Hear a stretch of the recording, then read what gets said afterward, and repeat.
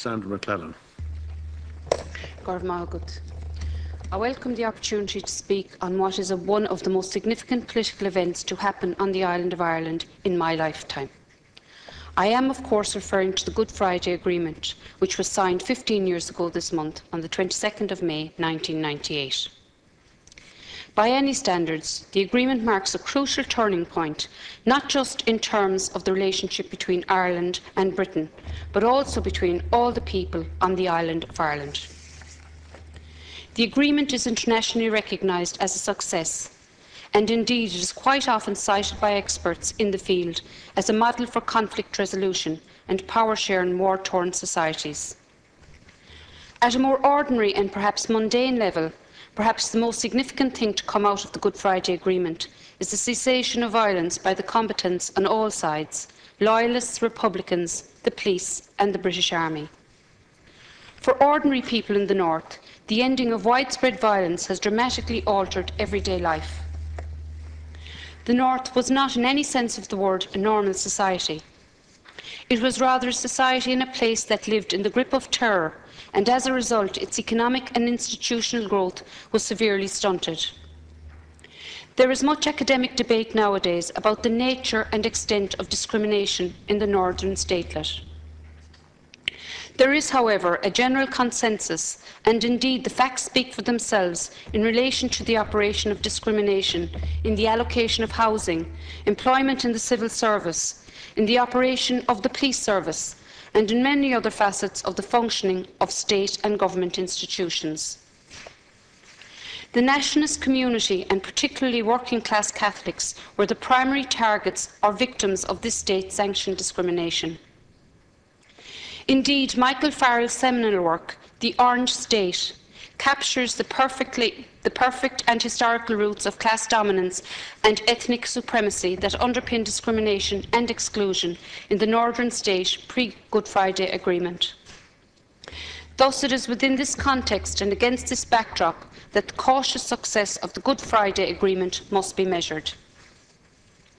It is often said that the past is another country, and today, when we look back at the north of Ireland of the 1930s, 70s or 80s, this phrase is very apt. Indeed, from the safety and stillness of the present, it would appear, to paraphrase Marx, that all that was solid in terms of a society in conflict just melted into air.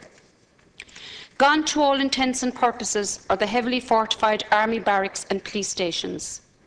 Gone too are the oppressive and intimidating checkpoints and roadblocks. The state architecture of repression and coercion has all but been dismantled. However, while the physical manifestations of war have all but been obliterated from the landscape, institutional change has in many respects taken longer to achieve, and indeed can only be described as a work in progress. This is particularly true when it comes to issues to do with equality, justice, discrimination, citizenship and rights. As a historical document, the Good Friday Agreement marks the beginning of a new era, and this is primarily because at its core are the related but separate notions of equality and human rights. Equality and human rights were central to negotiating the agreement and key elements in selling and indeed advancing the peace process in the north of Ireland. The agreement was enacted in large part in the 1998 Northern Ireland Act to provide a legal framework and obligations on the state to help it make the transition from conflict to sustained peace, while simultaneously helping to bed down that same peace.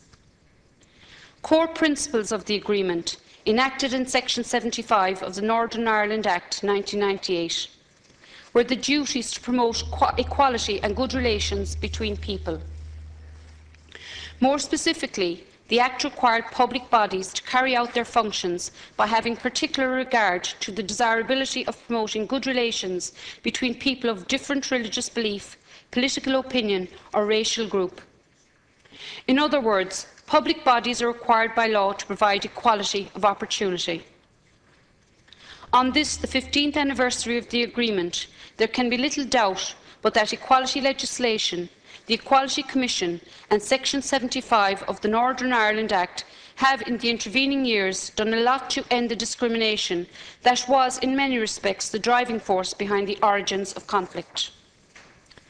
There are, however, still worrying and quite significant imbalances in unemployment and deprivation and areas of persistent poverty and neglect that need to be tackled, and this may well require more determined and positive action and the targeting of investment and resources.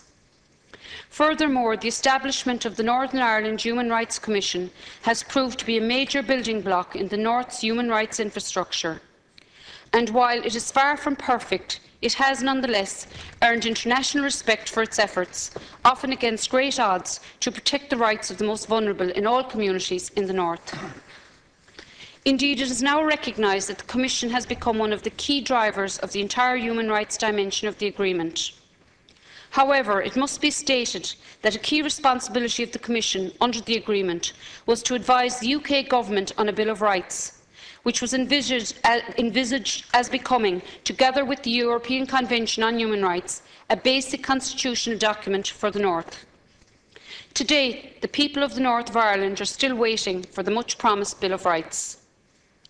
Moreover, the Northern Ireland Human Rights Commission, following the example set by the Dublin Government, has had its budget cut by 25%, which could, in the long term, seriously hamper its capacity to do its job in process, seriously undermining a key aspect of the Good Friday Agreement. This is particularly worrying when one considers recent figures which show a startling increase in deprivation and child poverty in large urban areas across the North. This, coupled with the ongoing threat of dissidents and protracted street violence in Protestant working-class areas, makes it all the more important that the agreement is bedded down and that it appears to those who are marginalised and deprived, who in many respects have received no peace dividend thus far, that the agreement and the political settlement based on it can offer them real hope and institutions that can and will function in a new society in the interest of fairness, equality and justice. Indeed, this is a time when both the British and Irish governments should be actively defending the agreement and not blocking or introducing measures that work against both the aspirations and spirit of the Good Friday Agreement. The UK Government's plan for welfare reform is a prime example of policy measures that will have a disproportionate effect on the most vulnerable in the North. This is because of the North's peculiar history of deeply embedded discrimination, its lack of proper economic development and the intergenerational nature of deprivation and poverty in the province. Sinn Féin welcomes the fact that the agreement has essentially brought peace to the island of Ireland.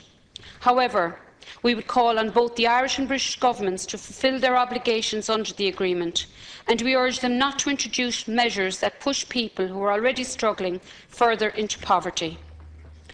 Thus, while Section 75 of the Northern Ireland Act is a crucial building block in ensuring justice and fairness, nonetheless, a society that aspires to any notion of equality must have at its very core real and meaningful policies that deliver economic justice to all of its people.